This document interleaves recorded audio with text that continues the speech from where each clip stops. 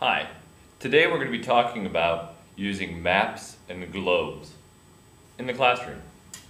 Well, actually, we're just going to be using maps and globes in the classroom, and we'll talk about it a little bit afterwards. First, we need to look at a couple of key terms: latitude, longitude, and key. See, key. Latitude.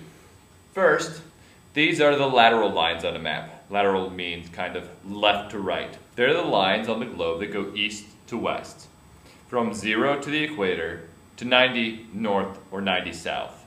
Lateral lines get smaller or shorter as they go away from the equator. The equator is the widest point on the globe, and then as it goes up, it follows the curve and the lines get smaller.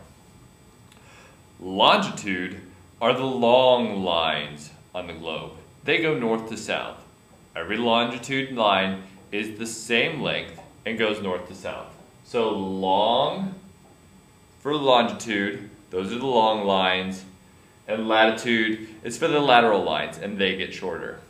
Now, key is something on a map that is useful, something that tells us important information.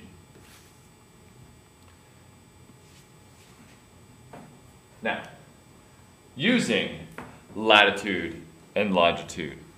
And to do this, we're going to look first at Google Earth.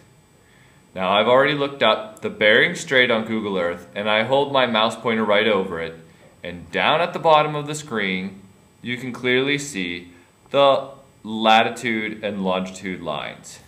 Now we're going to take my map of the world, and we're going to look.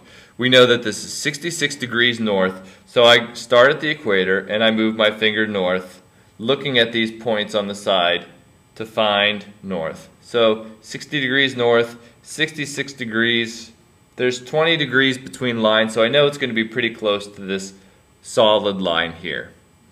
And then I look and I see it's 168 degrees west. So I look up here at the top and I see 20, 40, 60 west. I don't want to go east, I want to go west. So I look, I see 168, there's again 20 degrees, so it's going to be close to this line here. Now I look a little bit at the geography and see how the Bering Strait is situated, and then I go and I say, oh, okay, so the Bering Strait must be somewhere in here. This must be the Bering Strait here, this break between the two things. Now that brings us to another important point. Map distortion.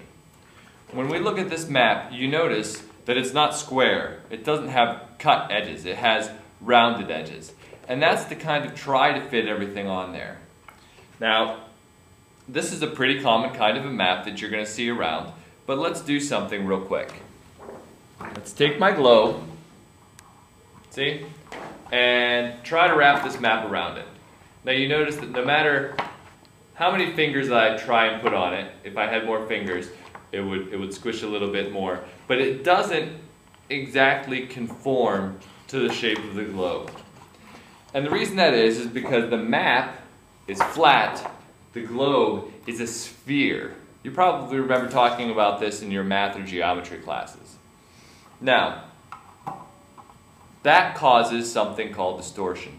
If you've ever had a balloon and drew a picture on the balloon while it was deflated and then blew the balloon up, you'd see that distortion actually happen in real time.